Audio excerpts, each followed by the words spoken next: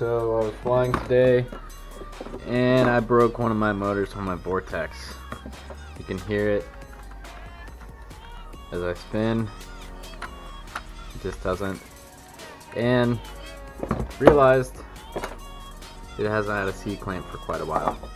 It flies great without it, though I wouldn't recommend it. Just to make sure that it was this bottom bell and not the top bell, I took an old motor that I had and I get the same sound. So what I'm going to do is replace this motor. I always keep these parts around just in case though.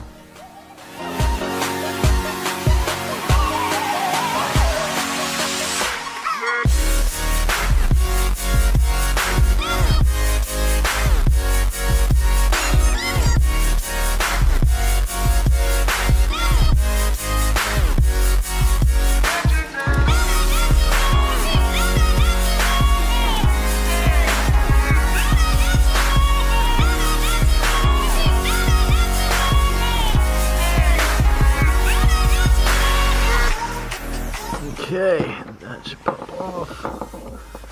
Now we've got access here.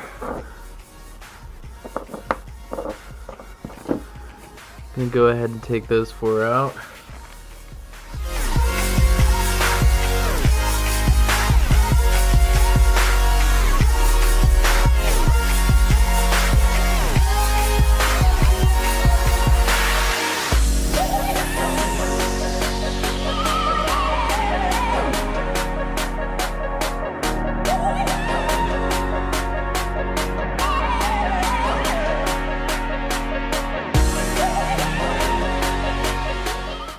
Alright, so I've got an old motor from another quad, but it'll work just fine. Let's cut these leads down to size. I want it to be about that same size that we got here. Maybe just a little bit longer, so I'm probably going to end up cutting them maybe about there. Cut this off here.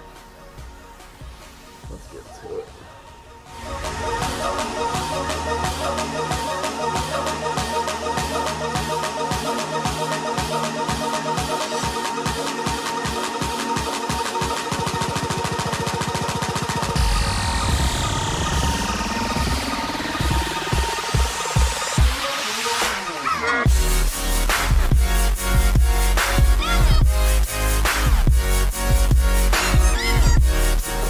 That's a little too long.